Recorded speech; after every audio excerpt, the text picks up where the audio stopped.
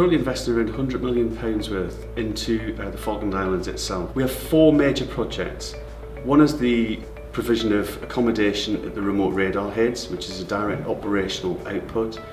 The second major project is the improvements at Mare Harbour, which is to improve the berthing of the point class logistic vessels. The third project is the renewal of the power station and boiler plant, which will provide power and hot water to the whole of the estate for the next 35 years. And lastly but not least is the provision of a primary school for the families of the continuation posts on island. It's great working on the school project, as you know, it's going to give the children a new school, new facilities, better education for when they're down here. The existing facilities here at the power station are over 30 years old, so these new works are replacing and renovating the facilities here, which would give another 25-year lifespan to the equipment. The project we have running here at the moment to improve our Ro-Ro facility has been vitally important. The port was designed back in 1983 with much smaller ships in mind. So now we get strategic Ro-Ro vessels. They're about 20,000 tonnes, 200 metres long. What we're seeing now as we approach the end of the construction phase is the outcome of really good project management, good design, good liaison with the client. These capital projects support that are effectively essential infrastructure.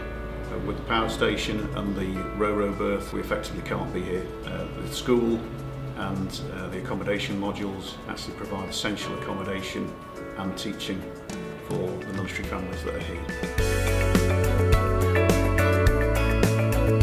The weather here is like nothing I've ever experienced before. Winds regularly get up to 70-mile-an-hour gusts. Everything closes down when winds are above about 25 miles an hour, which is very frequent. Often half a day a week or more is high works have to close. Down here you have the added Falklands factor. The logistics and transportation of all our plant and material has been quite a challenge. We've had to bring all the machinery and materials we need. They've all been loaded 3 months ahead and they've sailed down here in a ship.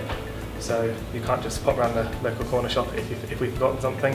The lads have had to work much harder in their trades. It's offered them a much greater insight to the variety that their trade can bring, particularly in the commercial sector.